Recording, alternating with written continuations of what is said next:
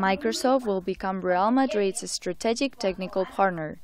They will digitize Real's activities and create a digital platform for fans, while both players and technical staff will use Microsoft's products and services.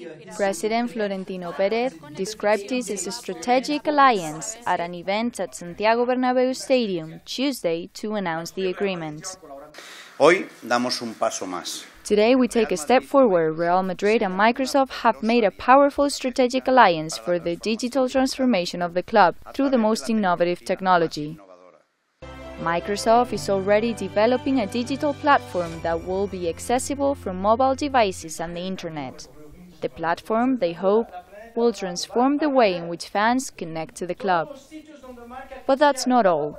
Real Madrid will be able to use Microsoft technology to help the team prepare for games, just as the company's corporate vice president, Orlando Ayala, explained. This agreement includes at the center of the fund access to data, dynamic data and information, that can answer the questions that they always had but never were able to answer.